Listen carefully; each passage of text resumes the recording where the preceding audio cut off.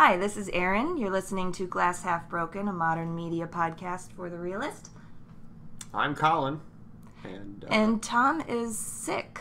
Tom is, in fact, sick, so it is going to be a two-person podcast between myself and the other person in the podcast, which is Erin. Yes, indeed. He messaged and said he felt like double garbage. Double garbage. That's more than one garbage. Yeah. That's twice the garbage. It's twice. Is it like a double coupon? Yeah. Oh, yeah. Yeah. I actually don't know what a double coupon is. I don't actually really know either. I mean, I think it's just when you stack up two coupons. Oh, wow. And you're like, hey, double. Double. Yeah, I guess you can kind of do that with anything then. Yeah. You can just put something on top, the same thing on top of the thing that it is, and then say that the double thing with the thing that it is. This is a great start. It's right. So how was your week? It's pretty good. I've got a few things to talk about. Wonderful. At first I was afraid because I was just like, I've got too many things to talk about, and then Tom exploded, and so... Into double garbage. So I was just like, all right, now I guess to make up for him, I can talk about a bunch of stuff. Wonderful. Indeed. So how are you? I'm good. Yesterday was my birthday. I had a very nice day. And happy birthday to you. Thank you. You. Excuse me. And yeah, I've just been being me. I did see a really awesome movie though a couple nights ago. All right, why don't we start off with that? Because I got nothing, I've got nothing else going on other as far than, as like new things. Other than new things, I went to work and then I came home and I wasn't at work anymore. That's what happens. That's what happens. So anyway, continue, please. All right. I saw Interstellar. Okay. Have you seen that? No, it's like it's like one of the only Christopher Nolan movies I haven't seen. It is very good. I thought it was really good. I always get a little turned off by the length of movies just because I'm like, that's a lot of time invested. This was an almost 3-hour movie. Okay. And I stayed awake the whole time. Wow. I watched it at night.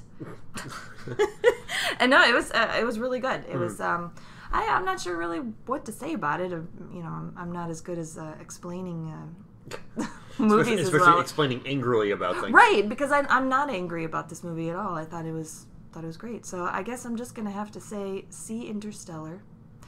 It was I don't know. Yeah, what was it? So the synopsis was: distant future. Resources are pretty much just all dried up. Is this yet again one of a dystopian future movies? And so at first I was a little wary of it, thinking that I'm like, all right, how many of these damn movies are they going to make and have it be the same? But it was very different, I think. Although it had a lot of elements of 2001: Space Odyssey. Okay. Yeah, very, very similar actually. But I was able to understand this movie though, so that was that's a plus. So it's distant future.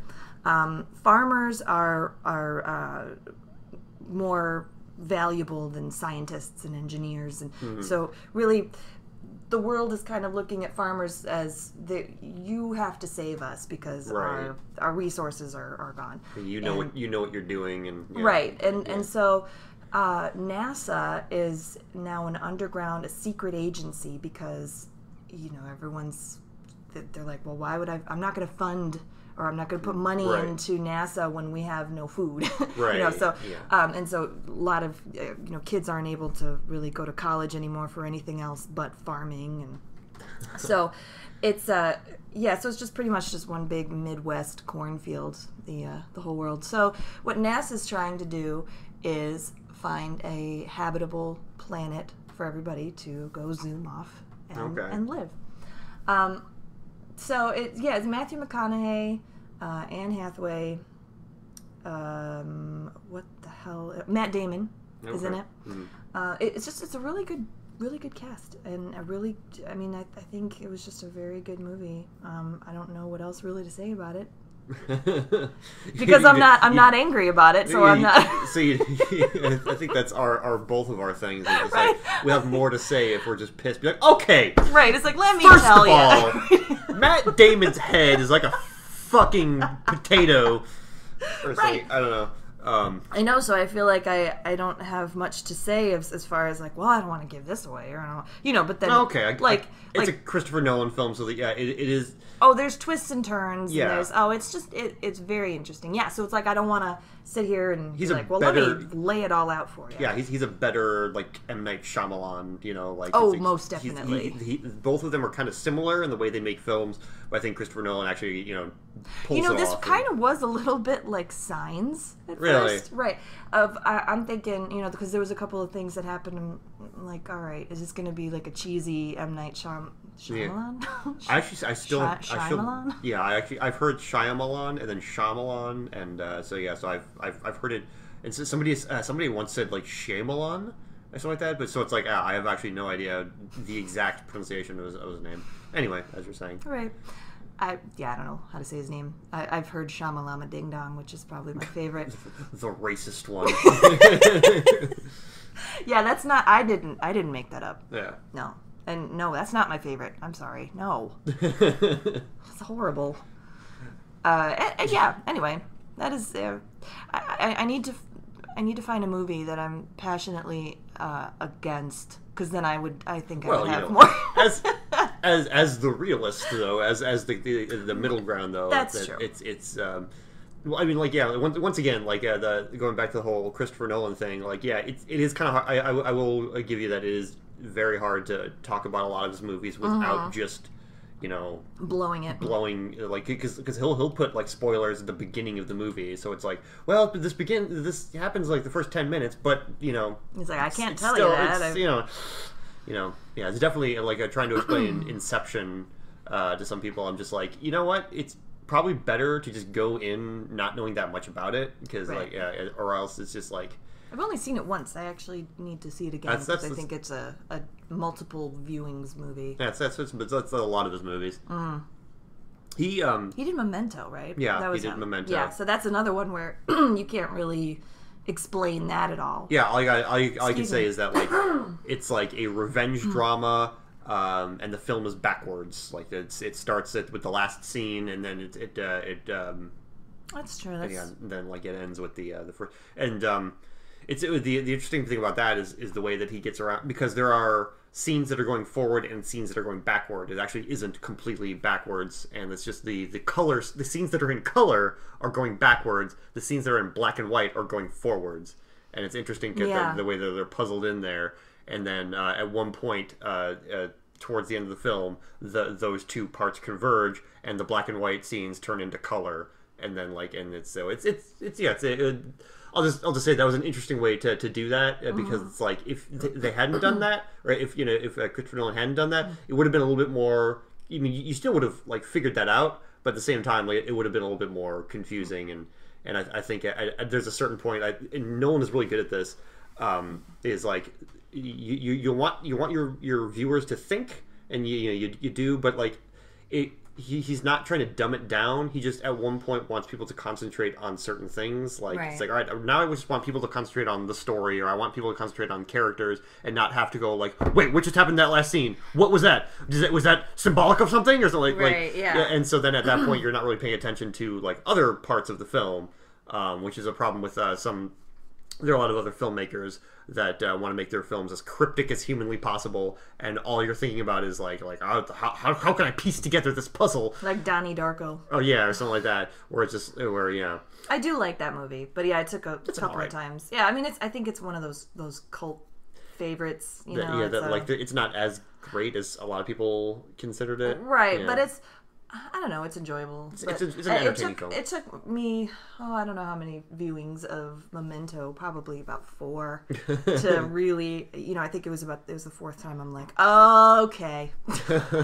I think it took about like two tries, just because it was like I watched it once, and I think I watched it like again the next day, because I didn't see it in theaters. I wanted to see it when it was in theaters, but then I ended up renting it with Tom and a bunch of other friends, and we watched it And it's funny is that he for some Tom decided that he was going to go to the bathroom, and he told us, "Oh, you don't have to pause it."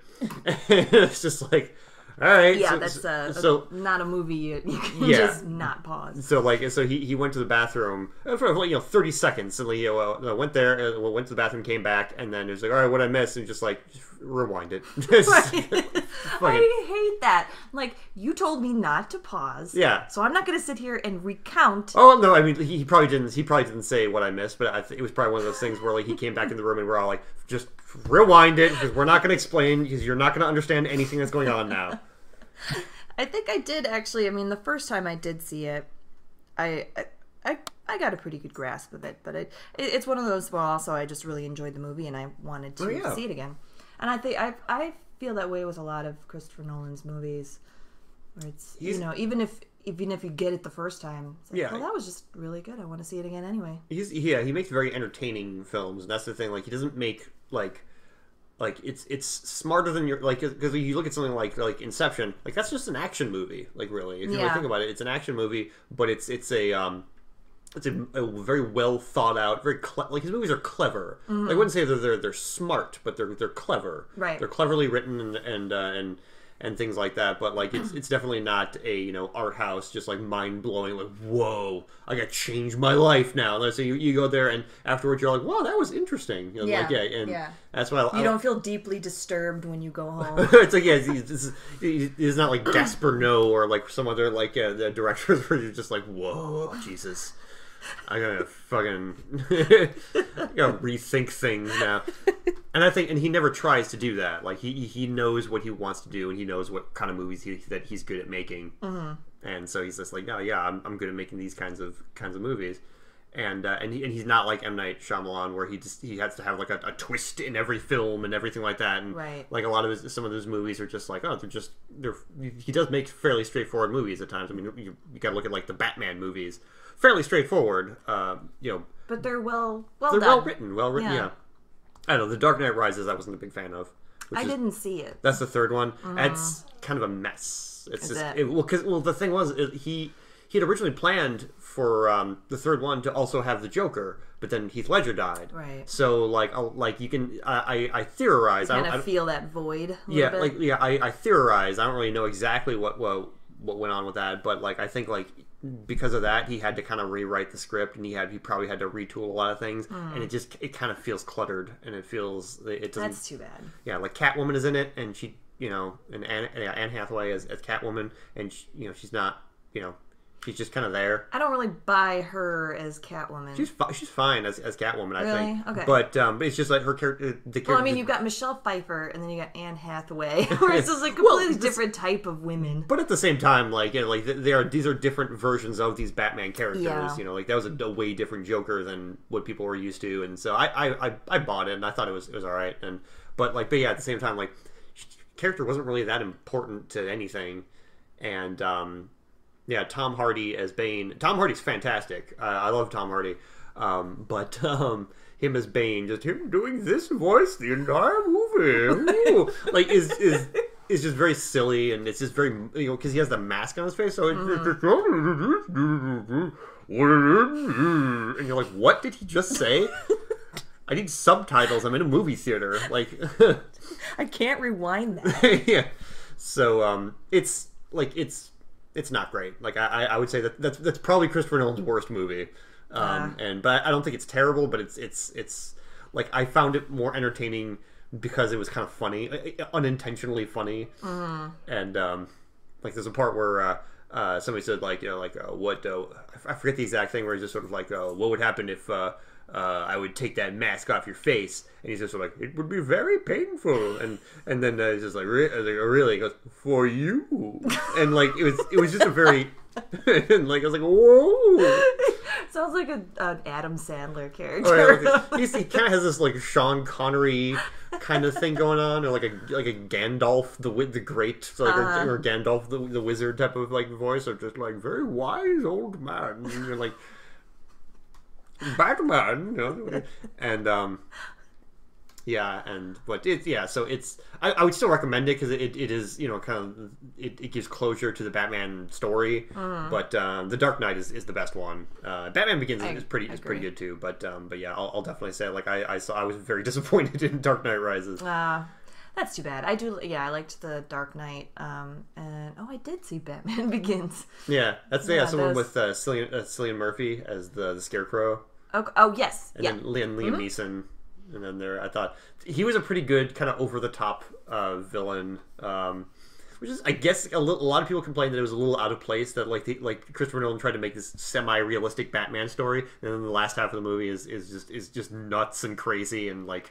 But yet that makes sense though for a Batman movie. Yeah, I mean, I think I wouldn't like it if it were all just a straightforward, normal movie. But I think somebody once said, I think it was the guys at Red Letter Media had mentioned, it could also be somebody else too, but somebody had mentioned that like it would be kind of awesome if somebody made a Batman movie and he was just going after like legit like he was just going after like the mob or something like that, and just like I agree. I think instead of just having like a crazy over the top villain, yeah, maybe something like that would be interesting. And that's what they kind of try to do with the beginning of Batman Begins, with him and the Tom Wilkinson as like the mob boss.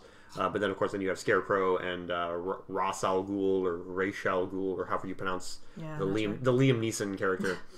That is a spoiler, I think. But damn it, it's a 10-year-old movie at this point. If you haven't seen it by now, it's Liam Neeson is it's not Ken Watanabe as you're supposed to think at the beginning of the film. Anyway. Way to go! Yeah. Also, he stops the bad guys in the end of the film. And saves the day.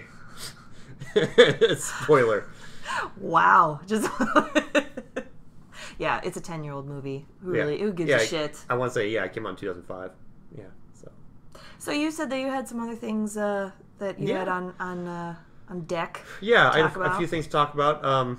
So first off, we'll get the game one out of the way. Okay. Like the last 2 episodes. Well, actually, first off, I wanted to do a retract something that I had said 2 episodes ago when we were talking about Tomorrowland. I had said that it was Jordan Peele that makes an appearance in Tomorrowland. It was not. It was actually Keegan-Michael Key. So it was Key, not Peele. I kept saying Peele. Yeah, but and my brain was going. Now I can't focus. Yeah, but yeah, no, it was Key. It was not Peele. So I just I knew which one I was talking about, but for some reason I said Peele instead of Key. We're gonna get so many letters from the 2 people that listen to this. Yeah, and it's not even gonna be like internet comments. It's gonna be letters. It's like, our mailbox will be letters. Full. Be like, you said in the during that episode how much you were a fan of Key and Peele, and you can't even tell them apart. You racist bastard. Like, they could not look any different like those 2. Well, but anyway, right. it was Key. It was not Peele. Okay. And so I apologize to Keegan-Michael Key and Jordan Peele, who are listening right now. Hello. Hello. Big fans. Enjoy everything you do. Both of you are hilarious, no matter which one you are. Anyway, so I had a few things to talk about. One of them does have Jordan Peele in it, and it is Jordan Peele. Are we sure? Yes. Okay. All right. But anyway, I'll talk about the game because I didn't play that much of it, but I just kind of want to mention it. So over the weekend, Sony did every once in a while they'll do a flash sale on the PlayStation Store, and basically that's just like for one weekend and one weekend only. Like this list of games are crazy discounted. So I looked into that, and there was a game that I was half interested in, but I was like, I don't want to pay $60 for it. But over the weekend, it was $12. So I was just like, well, you kind of have to. Yeah, it's like, that's right, bargains and all. It was this game called Omega Quintet. Okay. And it was it's a weird little game. It's an anime style game. It's an RPG. In which a group of adorable pop stars have to save the world using the power of music. And it's very silly, and it's about as silly as it sounds. And like I had some friends that played it, and they said they enjoyed it, and they kind of like that kind of stuff. like I'm not a like I used to be way more into anime than like now I'm a very casual anime fan. Like I every once in a while we'll watch something on Crunchyroll, which is that streaming anime service, but like very rarely. I used to be. Well, you're in your 30s now. You know, things change. Yeah, but despite the fact that I'm still way into video games, and just last week was talking about Mario Maker and, and like with the excitement and enthusiasm of a 12-year-old boy. Yeah, but so I'm not super into anime that much anymore. Used to be like late 90s, early 2000s, was obsessed with anime and would go to all the conventions and do all of that. So Omega Quintet, so yeah, it's basically a horrible apocalypse is kind of it's like it's not post-apocalyptic, it's kind of in the process of the apocalypse, and there are these horrible monsters that are taking over cities, but there are these girls, these adorable young girls. They're like teenage, like mid to late teens type of aged girls, called verse maidens. And they're pop stars, and they sing, and their weapons are like microphones and instruments and things like that, and they do have like magical spells and things like that. But at the same time, like they use the power of friendship and music. Aww. And you wanted this game. And and it looked very silly. It's done by this company called Compile Heart, which does very tongue-in-cheek, very self-aware kind of like anime style games that like I would keep seeing and be like, oh, it looks silly and over the top and crazy and like that, and then like I would try it and be like, this game isn't very good, and so I'd heard from some friends that and some people that that's actually pretty good, and it is very self-aware of the ridiculousness of the plot, and it isn't done like completely straight or anything like that but it's still very just like like it's not like legitimately like funny, like oh these characters, they've warmed my heart, like like they're playing the video of it, like this is really stupid, and they know it, and yeah, they do know it, and but it's still, the humor is still, there's still something kind of lost in translation, and like they're definitely, I was definitely playing this, and like the actual like game elements is very very simple, very just like just a very straightforward RPG, but like it was just kind of the over the top nature of it that I was interested in, and I was just like, this is a really stupid plot, and this is a really like silly thing, and maybe it's like it's very hard to explain, that it's just like like I don't. There are two kinds of people that play this game, and one of them is the people that own like the body pillows that have the anime girls on it, and they're just like they walk around with them, and they're like completely unironically playing this, going like, oh it's so cute, as they're playing, and then I'm very uncomfortable right now. Very uncomfortable, but the ones that have like the little like anime dolls and they and stuff like that, but it's just, that's creepy. But at this and then like people like like then the other type of person is the one that just say like, this is a very over the top, very silly kind of thing, and that's it's I kind of want to see what kind of ridiculousness they do, of just sort of like like, yeah, I just want to go in there and see them like singing, and then the beasts covering their ears going no, or like just something really silly like that, which I haven't once again I haven't played that much of it. But which sounds like it's worth it for $12. For certainly not $60. Yeah, it's like that was the one thing a lot of reviewers were saying, that like it was just like, this is a kind of a funny, silly little adventure. It's not worth $60, and so it's just like for $12, I was like, I'll buy it for $12. It's entertainment. Yeah, and it's very very silly and yeah, but yeah, I definitely not playing it like the name Omega Quintet. Yeah. Oh. So it is a quintet of young ladies, and well, it's like it starts with like one of them like the major star, and she's like in her 30s by now, and she's just like she's puffing and trying to keep up and stuff like that, and she's her manager is just sort of like because she's just trying to kill monsters and save the world. She's too old, shoot her. Yeah, and then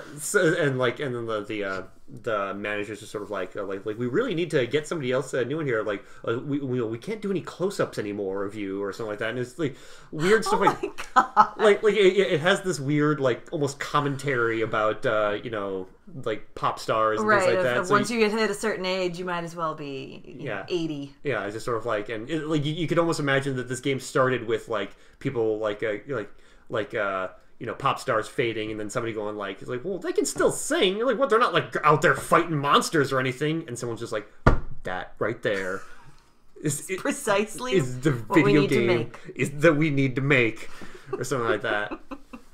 So I don't know. It's a weird thing, but I don't know. Thus far, I don't hate it. Like, well, that's okay. in the hour and a half that I probably put into it, or more than that. But anyway.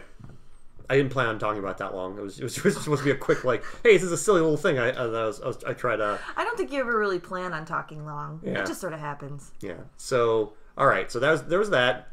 Maybe I'll play... It's actually, like I think I bought it, like, almost right after we did, like, the last podcast, or, like, the weekend, and then, like, I played it for a bit, and then I haven't played it since. Yeah. So, who knows if I will actually get back into it. I've been mainly just playing Metal Gear Solid 5. And stuff like that. But anyway, the other thing, the next thing that I watched all 8 episodes of the Wet Hot American Summer First Day at Camp. Oh, I have not started that yet. Yeah, and it is and that does in fact have Jordan Peele in it. So we could even look it up. You could look it up. He's in it. Mm-hmm. Yeah, he has a cameo appearance. So basically, all right, if you don't know, Wet Hot American Summer was a movie, 2001. It was made by Michael Showalter and David Wayne, who did like The State and like Stella and like all that with like Michael Ian Black. And it's basically just like the movie from 2001 is the last day at a camp in like 1981. Like it was either 80 or 81. Somewhere like early 80s. And it was just basically a bunch of crazy stuff happens. It's very silly, and it's almost like a Zucker Brothers style of like very like nothing. It's at one point like they have to stop a meteor from like it's all sorts of ridiculousness. I saw the movie. I thought it was great. Yeah, and and it is a star-studded cast of like you have like Paul Rudd, you have Bradley Cooper, Amy Poehler. Elizabeth Banks. Elizabeth Banks is in it, and so in basically what it was the I might be wrong, but I want to say it was kind of an Adam Sandler-esque situation where like they all just wanted to hang out together. They were all friends, and so they're just like, let's make a movie, and then they made a movie. But when they did it, it was amazing and it was hilarious. When Adam Sandler does it, it's not. It's just one big jerk-off session. Yeah, it's basically give me your money. Yeah, it's just a circle jerk, and then the audience is the one in the middle. Right, the joke's on us. Yeah. He's a very postmodern. He's a postmodern genius, Adam Sandler, in the fact that like he makes these terrible movies and people keep seeing them. Oh yeah, he's a genius. That is true. You got to give him credit for it. People keep seeing his stupid fucking movies. I don't even know what his last one was. I think Pixels. Pixels. That was the one with like all the video game characters attacked the world. Okay. And stuff like that. And what were the reviews on that one? Terrible. Yeah. They were supposed to be awful. Really? I mean, I think at this point, I mean, if his name is on it, it's going to be terrible.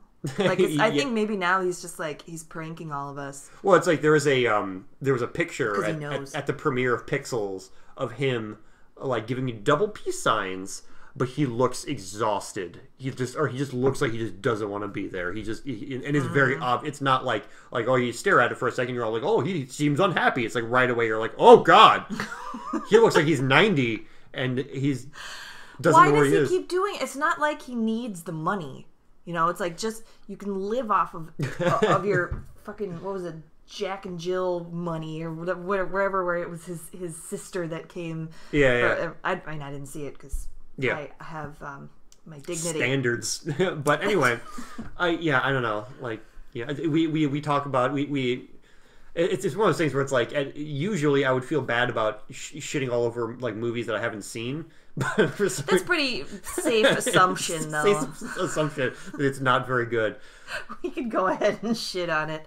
Anyway, back to Wet Hot American Summer. Yes. So yeah, like I want to say, I could be wrong, but I want to say it was that. Oh, sorry, I'm tapping on the table. Yeah, that's all right. You're getting into it. Yeah, and I want to say it was kind of that situation where they were all friends. They wanted to get together, and they made this movie. It was a very silly movie, but it was very, it was funny. It was good. There's comic timing. There are jokes in it, and because they all have talent. Yeah, they're all incredibly talented. They people. Work well off each other. So anyway, now this is many years later, but it's a prequel to Wet Hot American Summer, and it takes place on the first day of camp of that same camp from the early 80s, in like either 80 or 81. And it's kind of funny because back then it was crazy that it was like, all these 30-somethings playing these like 16... Now it's all these 40-somethings. 40s, and like I want to say some of them are in their 50s now. Like, but the crazy thing about it, Paul Rudd looks exactly the same. He's a time traveler. He's gorgeous. He's always been gorgeous. I know. Well, he's like Keanu Reeves, where I think he's a vampire. Yeah, truly. Yeah, Keanu Reeves, like immortal. Yeah, just recently I saw the movie John Wick, and he looked great. Oh yeah, it was great. That's a great movie too. I might talk about that another thing, but I actually really like John Wick. Oh okay. But maybe that'll be another time. But yeah, first day at camp is just it's really funny, and the thing about it is one thing that I was kind of worried about was that it's been so long since the first one that like maybe it's not going to be as funny, maybe there's not going to be as much of chemistry between the characters or the actors. Bradley Cooper and Paul Rudd are both big name celebrities now, right? Because the first one was Bradley Cooper. I don't think he wasn't a household name at that point. No, nobody not at all. Nobody knew who Bradley Cooper was when the first one came out. So like the thing about it is that like it's kind of weird how there's a cast of that's that big, and it never really feels like any scene with any character is forced. Like it never feels like they're just like, all right, we have to have something for this character to do, or like, oh, we haven't done that. And even though that might have been the case of the way they wrote it, of just like, man, Elizabeth Banks' character hasn't done anything in like 2 episodes, and we only have 8 episodes to work with. Let's get her to do something. It doesn't feel that way at all, and everyone kind of gets like even screen time, and so you'll have like Michael Showalter and his like girlfriend, and there's like there's like a weird like stuff going on with them, and then there's like Jeanine Garofalo and Jason Schwartzman and they have trouble with the government. He wasn't in the first. He was not in the first one. Okay. There's a lot like so yeah, Jordan Peele is in it, and he was not in the first one. Mainly, I mean, he was probably still like in college at the time. Yeah, like, Jordan Peele's a younger guy. He's like 34, 35 years old, something like that. So anyway, then Chris Pine is in it. Who he played Captain Kirk in the new Star Trek movies. Yes. Okay. And then like John Hamm is in it. A bunch of people from Mad Men, like John Slattery is in it. Really? And like who else? Weird Al Yankovic is in it. Yeah, there's just a ton of a ton of like cameo appearances. Michael Cera is also in it now. Wonderful. And they're all great, and they all like really like everyone seems like they want to be there, and everyone's having so much fun with it, and it's just like, and it's that's what's great about this. I love seeing that. Yeah, and Chris Pine isn't like super fantastic, but like his character, you can tell like this is something he wanted to do. Like he's like you can tell like his character isn't like super hilarious or anything like that, but he does have a few jokes here and there. But like he has that enthusiasm, and and like everyone has that enthusiasm, and like Bradley Cooper, yeah, you wouldn't know going from, if you were to like watch the first movie and then watch the series, that just like Bradley Cooper went on to be a big actor. He became this big star. He never once acted like he was like too good for this or anything like that. In fact, he has a very silly scene with Michael Ian Black where they both share a zoot suit. they say, like it's like a special suit for like a musical number or something like that, and like very silly things like that, and like all right, I'm definitely gonna have to watch it. And the one thing though I'll say is that like you do to understand a lot of the jokes, you do kind of have to see the movie, because there are a lot of like, it does play off of the idea of like, you know, all right, we're setting up these things for, since it is a prequel, like this, right. You know, for that, like I'm gonna have to rewatch the first one. I can't remember. I think I saw it probably about 10 years ago. Yeah, and and that's and like, so yeah, like the Christopher Maloney character who played like the rough Vietnam vet in the first movie, or like in the movie. When you meet him again in the series, he's very happy and very like, he's like, oh, sorry, that. So you're wondering like, all right, by the end of the series, he's gonna have to get into that.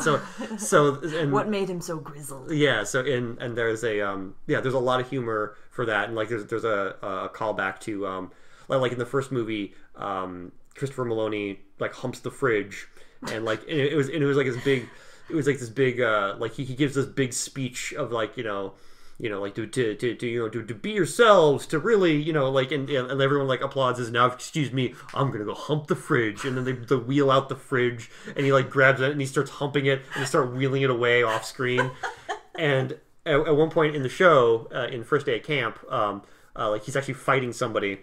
And at one point he like gets slammed into the fridge, and he goes like, oh hey baby, and like it was like kind of like, yeah, so kind of like a little in joke, you know, for and that happens a lot during that. So I'll say that, like, you know, just know that watch this is the movie first. Watch the movie first, okay. then watch the show.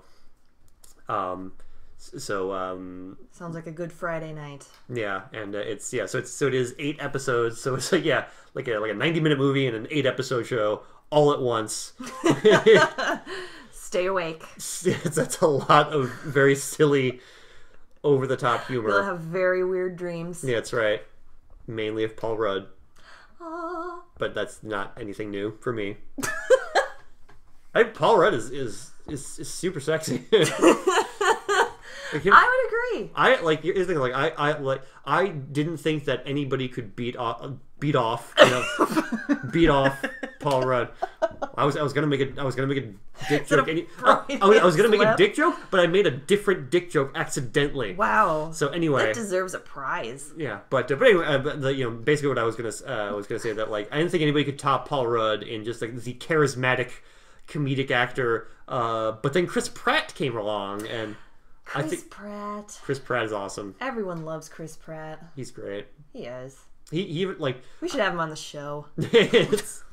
But yeah. So like I'm just like, man, and the two are friends too. Chris Pratt and Paul Rudd are like, that makes sense. Know each other, and I remember when they seem like there was they'd be friends. Yeah, there was an interview with Paul Rudd saying when he was trying to train for the Ant-Man role, like he had to kind of like buff up a little bit, and so he said he had to like call up Chris Pratt and be like, "What did you do to get so buff?" and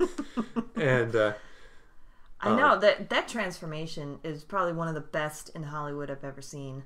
I mean, he was, you know, a cute, doughy kind of guy, you know, when he was on Parks and Rec at the very beginning of it, and an unknown, and I thought he was adorable then, but yeah, I never would have thought like, oh, that's a sexy man right there. And then he for Guardians of the Galaxy, he just buffed up, and then all of a sudden like, and now we have the newest action star. It's crazy. He was the best part of Jurassic World. Like I didn't really like Jurassic World that much. Mm-hmm. But he did well. He seems like one of those actors that like even in a movie that's not very good, like he'll still give 110%. He'll still do it. He'll still get it done. Right. And it was kind of weird. This is unrelated, but this made me think of this. I was actually just talking with our dad about it, about this. We're talking about Alec Baldwin and how, as curmudgeon-y and grouchy and grumpy as the man is, like I don't think I've ever seen him ever phone it in a movie. He's always he's just seems he's very professional, and it was one of those weird things where it's like he seemed like the type of actor that would, but like just recently I saw Mission Impossible: Rogue Nation, and which is an alright movie. Like if you want another thing to talk about real quick, it's an okay movie. Tom Cruise is choking out his lines. Really? Like he does not seem like he wants to do that anymore. I can't imagine so. I mean, that is... How many years now have they been milking this? I mean, like, yeah, the first Mission Impossible I want to say was like 98. Like 97 or 98. He just needs to This is the fifth one. But yeah, like Alec Baldwin, like he was like it's like he played like this like the director of like the CIA or like, you know, or like somebody like you know, some bigwig, and he kind of does this sort of like police chief thing, like, damn it, you know, like I'm gonna have your badge for this or something like that. And it's like, does he sit behind a desk most of the time? No, but like but he's actually like really good in it, and he actually really, it's a kind of a I think he's a great actor. Yeah, and it's like he's kind of it's kind of a nothing with nothing role, but like he owns it. Like he's just sort of like he's constantly like, you know, yelling at Jeremy Renner's character, be just like, I know you're hiding something, and like. It's great, and so and I was just like man, it's kind of weird that like this seems like the type of role that like an actor like Alec Baldwin would be like, all right, we're fine, let's get this over with. Right. But yeah. Yeah, I think it's one of those situations where the actor himself is, I mean, he's an asshole from what I understand. I don't know him personally, so I can't say. But he seems kind of he just keeps kind of like grouchy and kind of done. Like he he's seems just like very done with things. Oh, I mean, he seems very real. Like he seems like, and like, which is kind of good actually, you know, like he's not a phony at all, and he hates, he lets it all out. Yeah, and he hates phonies and stuff like that, so he'll like he's totally... like J.D. Salinger's Catcher in the Rye. Yeah. that's right. Why can't I think of his name? Holden Caulfield, right? Yeah. Hold on, I gotta look up. I got a book. Hold on. Right, yeah, she has it over here. All right, hang on. Hold on. He hates phonies. He hates phonies. He hates them. Hates them. God damn phonies. Yeah, it's... Flipping through the pages right now as we speak. I've actually never finished Catcher in the Rye. Oh, I've read it. A couple times, actually, and I still can't fucking remember his name. Do they say it at all in the fucking... They better. All right, so anyway, go ahead. As I was saying... So anyway, I was just talking about... What was I talking about? We went off on the weird tangent. I don't know. We were talking about... Well, I wanted to go back to Tom Cruise real quick. Oh, right. That yeah, like he really doesn't seem like he wants to be there. He's just kind of choking out his lines and just going and there's one time I forget the line, but there was like a weird pause, and I was just sort of like, that was the take they used. It was just like, well, I need to go over there. Like it was like one of those things where just sort of like. It's like that's not the take you should use.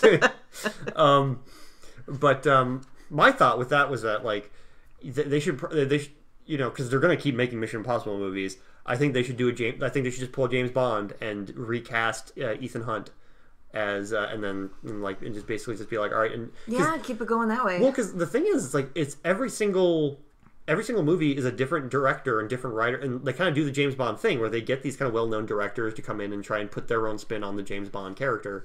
And like the first Mission Impossible was Brian De Palma, you know, like the, you know, Scarface, you know, like the you know, kind of director. And then the second one was John Woo, who you sat next to.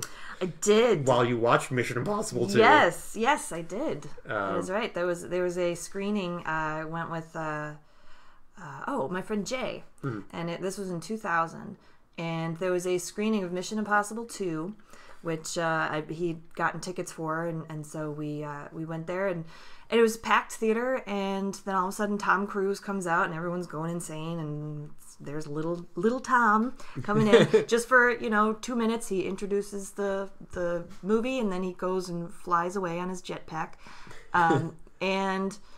Yeah, and then, so my friend Jay and I are just sitting up at the balcony, whatever, I don't know. There was no balcony. What am I saying? It was a stadium seating. It was a regular theater. So then he just he looks to his left, and he's just like, we're fucking sitting next to John Woo right here. Like, because we didn't even realize it. Oh yeah, because Tom Cruise is like, and then the director, John Woo, he's like, stand up. He stands up and he's like, moves Jay's arm out of the way so he could stand up. It's just like, holy fucking shit. It's the fucking hard-boiled man himself. That's him. I had no idea. So that was kind of exciting. The movie sucked, but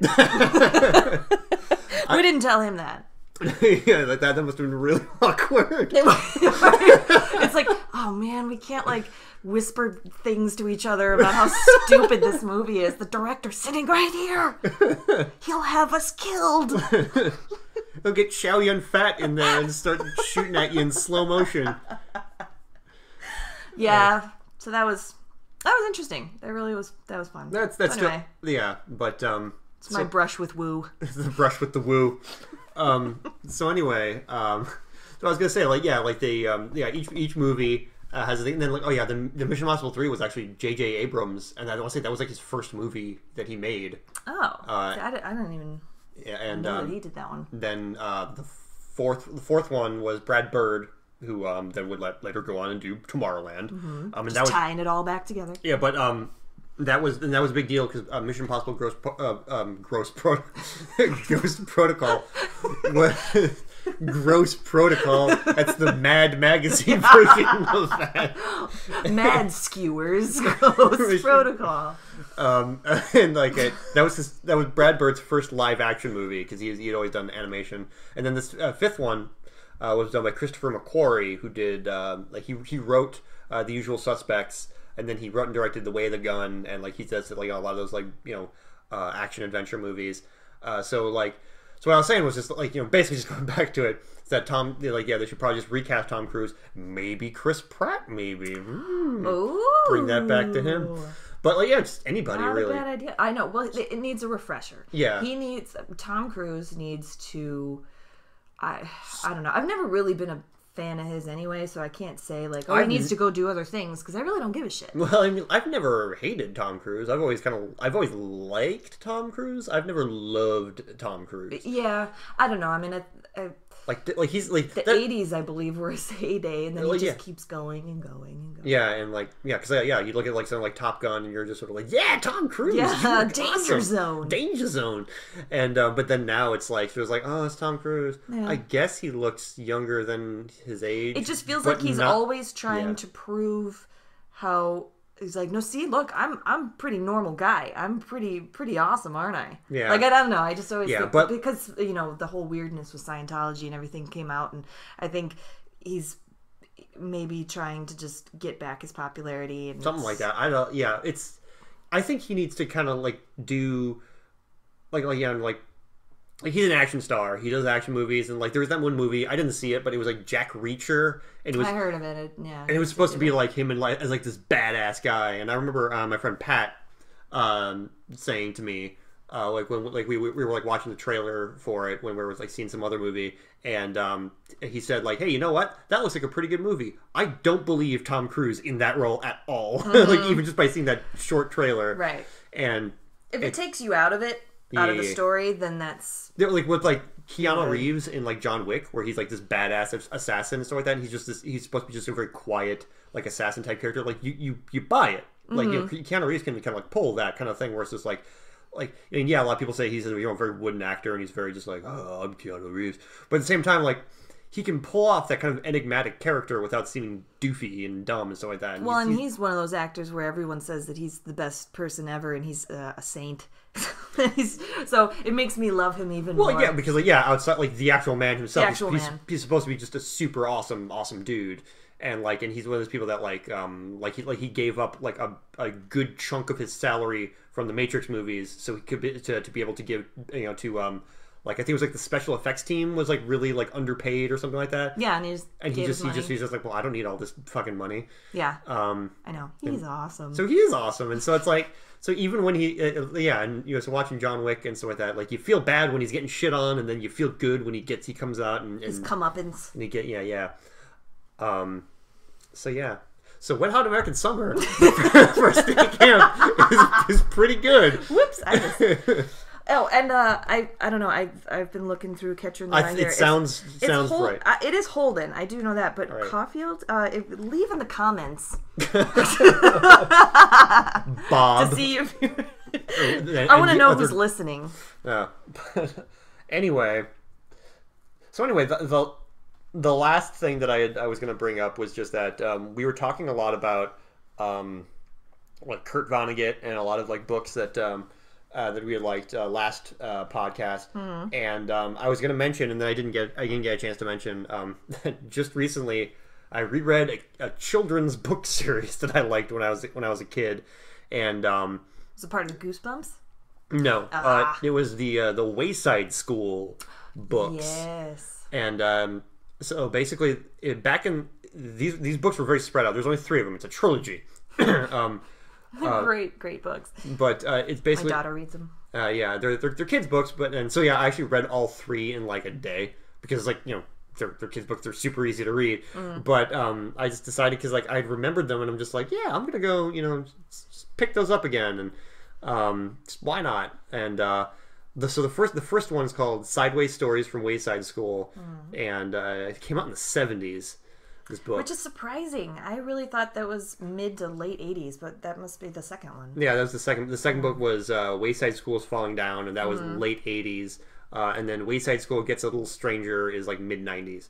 Okay, because I remember in the late 80s, they still do this. Get the little scholastic pages where you circle and you give to your mom. You're like, if you don't buy these for me, I will scream. Or at least maybe that's just my kid. Yeah. But yeah, and that was like a new one that came out was the second one. Yeah, the second one, that was like 89, something like that. So I was only like 4 years old at the time. But I remember getting into both of those. But I remember I think it was like 95. I was like 10. When the third one came out, and like it was I remember getting the Scholastic thing from the school, and then seeing that on there, I'm like, I don't know too many words to swear. Yeah, it's just I was like super excited. It was just like sweating, just like heavy breathing. It's like, because it was just like, there's another one. There's a new one. And so I immediately, it was basically the only other ones I would get were like the Goosebumps. Like I would always get like the latest Goosebumps, and then I saw that one. And I want to say I think I skipped a Goosebumps one because I'm like, fuck whatever R.L. Stein's doing. Yeah. Louis Sachar has a new fucking Wayside School book out. I feel that way too about Diary of a Wimpy Kid. I don't know if you've read any of those. No. They're actually hilarious. Really? Yeah. My kids, we have all of them. He just released another one. And so, she'll bring home the Scholastic paper, and there's a new one. And they still have those? Oh, yeah. Oh. Yeah. I'd imagine it'd be like all online now or something. Oh, well, it is. But they also have, I like that they keep it and they can super circle. Thin sheets. I have it somewhere. Yeah, I'm going to take a look at it for nostalgia's sake. I know, it really, they have not changed. They really haven't. And it's like the thin paper, and I fucking forgot what I was going to say. Diary of a Wimpy Kid? Yes. So, they have another one coming out, and it's surprisingly funny. Like, my kids, we read them stories before bed, and they're always, they want to reread these books, and usually, you're like, no, read it. I don't want to reread this. But I'm like eager to every time. The bunny rabbit gets the fucking carrot. The end. Like what? Go to sleep. Yeah. But I'm totally fine with reading these books because there's just it's that type of humor where there's a couple of things where I'll start laughing and it's completely over their head. Yeah. I love that. It's funny. There was an episode of Gravity Falls. Gravity Falls is this show on like the Disney Channel. It's an animated show, and it's one of those shows that kids love it, but then adults really love it too. And there's like a lot of really great adult humor. Humor. It's not adult humor, but for grown-ups. So and there's an episode where they're because it's these two kids staying with their great uncle Stan, and they're all getting excited about the latest episode of the show called Duck-tective. And then somebody goes it's like, but Uncle Stan, isn't that a show for kids? Be like, I'll have you know that there's a lot of humor in this show that goes way over kids' heads. And so wink, wink. Yeah, it was a good wink and a nod. So anyway, so going back to Wayside School, basically what this is Wayside School is a school that was originally going to be built. It was going to be one story and with 30 classrooms all across. But somebody flipped the blueprint, and it's a 30-story building with a classroom on each floor. And so that's kind of so. And there's no 19th floor. And there's no 19th floor. And there's no Ms. Zarbs. There's no Ms. Zarbs. That's a running thing to know. And so it's basically all about the kids on the 30th, on the top floor of Mrs. Jules' class. And it's one of those things where it's just like silly things happen. and like it is basically just a series of like incidents and like short stories about these kids from this school and things that are happening, and it's like very silly, very whimsical, but like never eye rolling. Like it's one of those things where it's just like it's there's never a time where it's just sort of like, oh, it's a magical, like, or like anything like that, like you have something like Harry Potter where you're like, oh, I want to go to Hogwarts and stuff like that. Like if you read this, I like when I read it when I was a kid, like I don't ever want to go to Wayside School. Right, this sounds is insane. Well, of just little things of one of the kids gets a tattoo and it's of a potato. Yeah, and it was just odd. Yeah, and there's like weird, like there is like we just talked about Memento as like that. There's like a chapter of the story that's written backwards, and it was like it was because like the like a kid came in late and then like and it was just and then heard the end of the story that the teacher was telling, and then she was like, all right, well here, if since you missed the beginning, here read it yourself, and she's like, well, I already know the ending. And it's just like, well, then why don't you read it backwards? So then you know the ending, so then the beginning will be a surprise. And I'm like, did Christopher Nolan read Wayside? And that story, the story itself was backwards, and it was just like every other sentence or something like that. He was very creative in all of those chapters. Yeah, and it was like there was a story that like you needed a chart to like in order to understand the story, you had to like reference a chart or something like that, and like there was like let's just like, man, this is like some House of Leaves shit, like some real like postmodern shit to give to kids, and it really makes them use their brains. Yeah, and he actually did write a couple of like math puzzle books. Yeah, we have one, and maybe next episode we'll try to do a couple of those because they're insane. Yeah, they're like sideways. Arithmetic from Wayside School. It was very, very odd. And there's the real problems. Yeah, and like I was just going like I was like looking at them going like, oh, these are kids' problems. And I'm like, I don't understand any of this. Buh.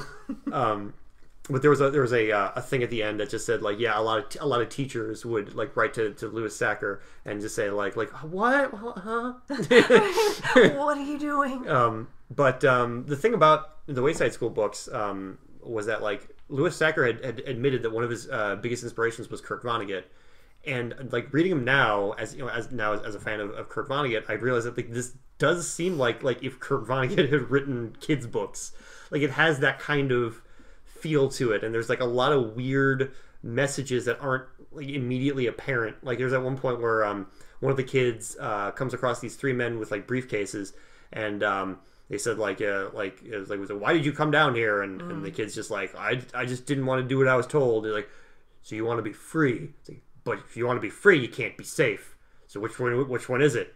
Do you want to be safe or do you want to be free?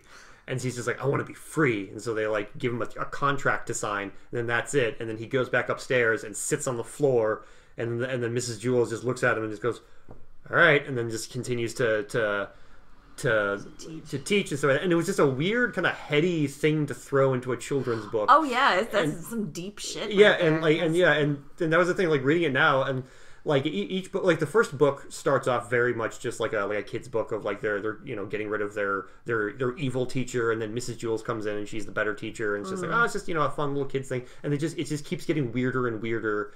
And there's just a lot of other like things that happen in it, and like there's a thing with like the 19th floor.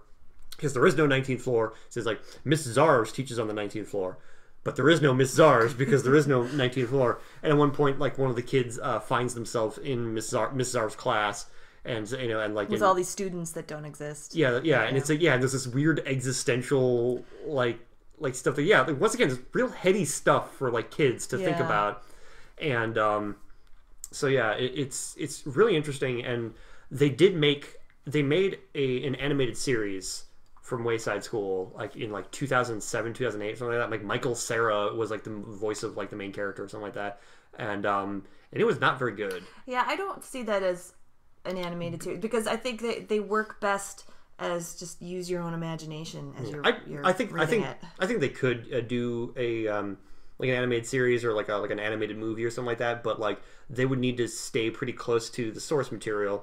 Like they made, the Wayside School like a regular kids cartoon of just like, oh, everything's silly and wacky, and like then it becomes the magic school bus. I mean, like so, like well, not even like that, but like like it felt like nothing against those mid '90s and 2000s like Cartoon Network shows. I think those are great shows, but like it's just very silly and random. And a thing about Wayside School was that it was. There were things that seemed random and they seemed silly and they seemed over the top, but at the same time, like, it was presented in such a way where you didn't question it right away until after you were like, that's weird. Wait. Right. And it was presented in this very specific way. And the interesting thing about it was that, like, each character had their own boundaries. So there would be, like, one character would get really weirded out by one thing, and then, like, but then something else that's totally weird, they'd be like, no, that's fine. What are you talking about? And so it was an interesting way that they laid it out. It's also kind of a nod to, how all children are different and all. Yeah, like, each of the kids were drastically different from one another. Oh, yeah, like, you're all unique, and, And stuff like that, but, it's just like everyone else. But like, that's funny you should mention that, because that's what it really feels like reading this, is that, like, you're all unique, but that doesn't mean you're better than everyone else. Exactly. And that's kind of how I felt when I was reading it. I was just like if kids just knew that, then I think the world would be a better place. But because there was a story where, like, this girl was a really fast artist. She would draw really fast. And then everyone was, like, really impressed when, like, it's really great, and that, like, she drew, like, 10 drawings in, like, like one, art class, like that. And then Mrs. Jules was just sort of like, yeah, but you're not taking your time on it, just because you do it fast doesn't mean it's, better and stuff like that. And she just, basically, she kind of tore her down a bit. Like, it's just like, yes, it's not fucking good. Right, just because you cranked out a bunch, it's quantity over quality. Yeah, so like that. And so, yeah, so it was one of those things where it's just like, always improve. Even if you're satisfied, always improve and things like that. So it was a lot of stuff where it's just That's like a good lesson there. And yeah, and there's like another thing where it's like a kid couldn't count properly. He would always arrive at the proper, like, number. She'd be like, all right, how many potatoes are on there? And he'd be like, 8, 7, 3, 4, 10. There's 10. And she'd be like, no, there's not 10 there. Yes, there is, but right. Yeah, like, it's the process. It was a silly little thing there, and then eventually, like, he'd be like, all right, how many like whatever apples are on here? And there's like 5 apples, and he's just like 1, 2, 3, 4, 5, 6, 7, 8, 9, 10. There's 10, or something like that. And then she's just like, no, there's 5. It's like, I didn't count right. You counted right, but you gave like. But you...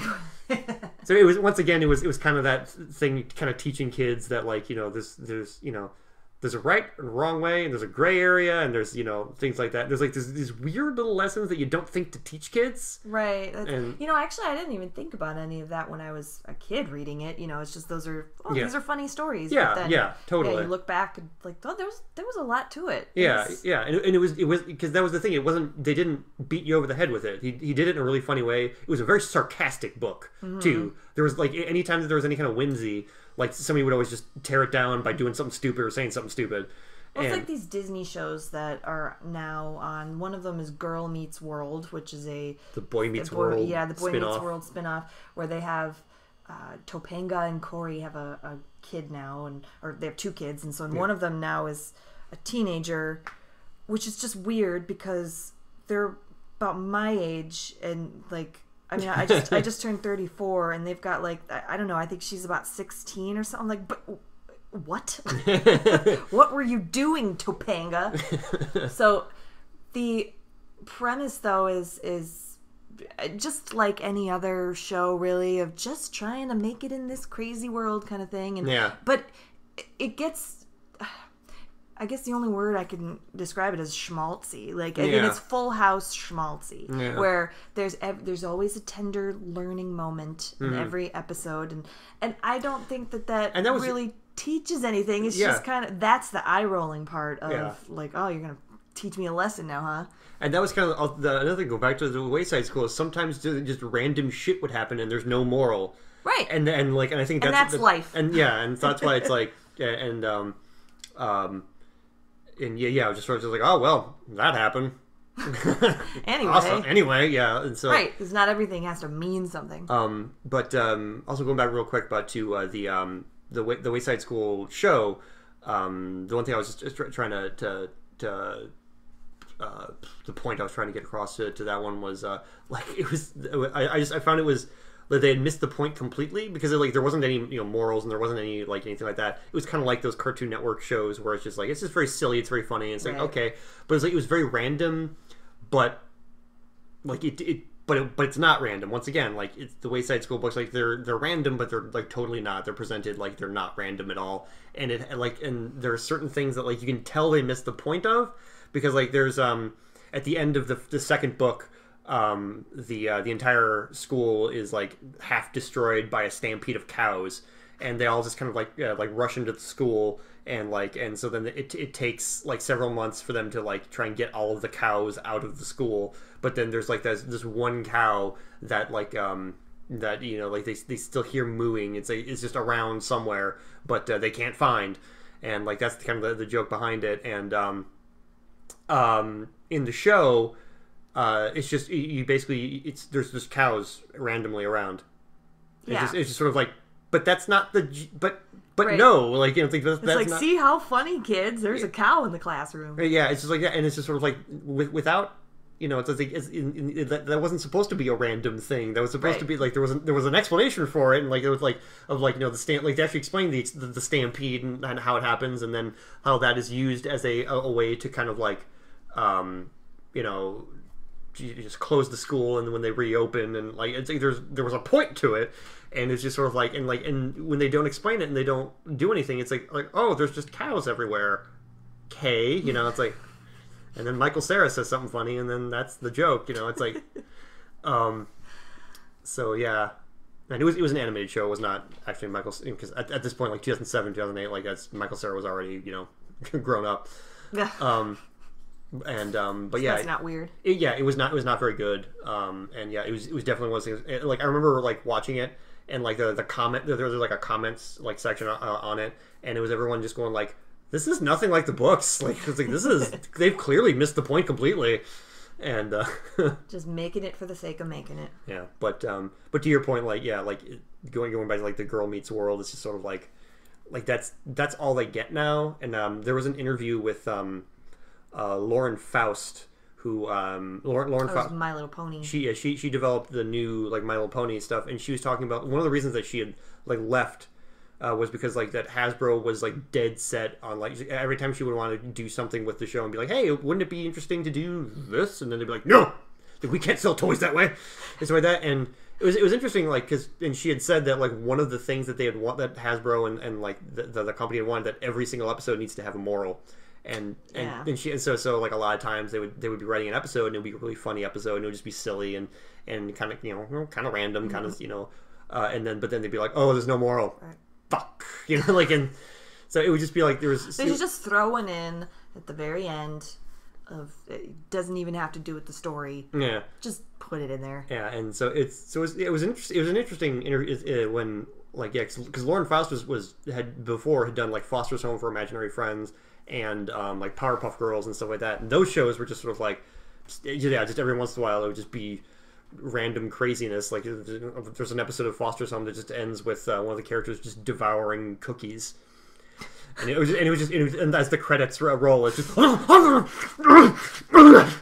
that, and just sort of this is a good show. Something I can get behind. Yeah, I think we've talked enough. I think so too. We are. Yeah, and I'm getting kind of hungry. Yeah, me too. Yeah, we're gonna go. Speaking of cookies, maybe we'll go get cookies. Some. Yeah, let's go have some cookies. When you're in your 30s, you can just eat cookies anytime you want. That is true. Although you will not be able to lose the cookies from your body. Well, you can if you toss your cookies. If you toss your cookies, they're going. Metabolism and vomit jokes. We're done. I think we're done. Well, thank you for joining us, and hopefully next time Tom will be with us. But Tom did say that he had a few things that he was going to talk about, so I guess he'll talk about it next time. We did miss him. Indeed. Yeah. All right. Goodbye. See you later.